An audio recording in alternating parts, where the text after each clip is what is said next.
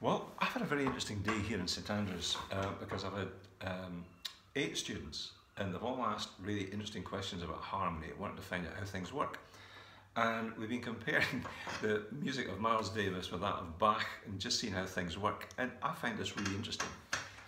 One of the students asked me if I could play Stolen Moments, a great piece by Oliver Nelson. It's got this wonderful start.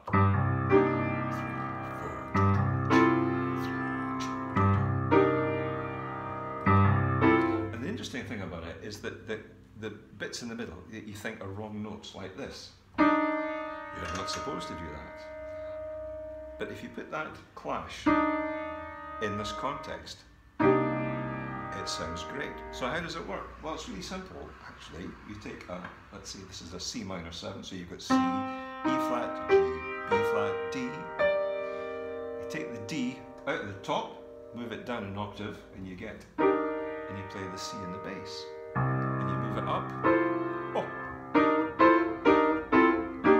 Sounds great. Now, I first discovered this as a music student playing this Bach saraband that went like this in the key of A minor. Hello, that's the same chord. That's that semitone clash in there. Ah, sounds great. And I also thought to myself, that's the second chord of Autumn Leaves. And so instead of playing, I could use Bach's chord, move it down. Oh yeah, move it down. But James Bond.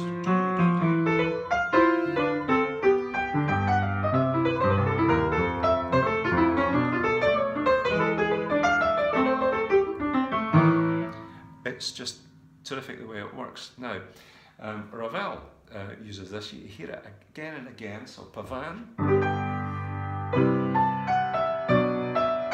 Here we go. Here we go. Oh.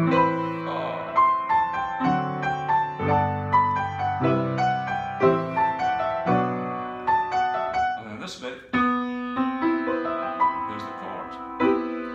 And I found when I was learning this piece, that's the first chord of the great standard Laura. So instead of playing,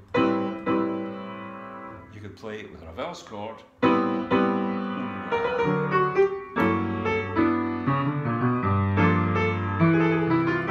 So these semitone clashes are really interesting. Now you're not supposed to do them because it sounds wrong if you do this.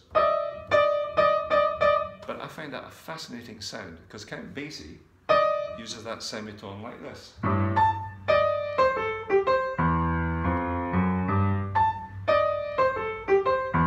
Great sound. So we put that all together with a tune that one of my students was playing, Fats Waller's Ain't Misbehavin', and a mixture of Bach and just whatever comes into my head. It could sound like this. Here we go.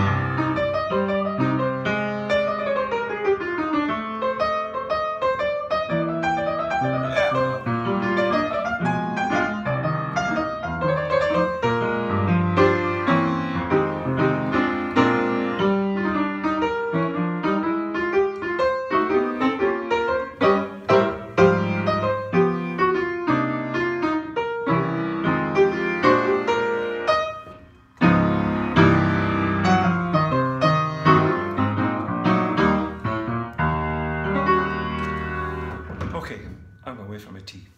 Bye just now.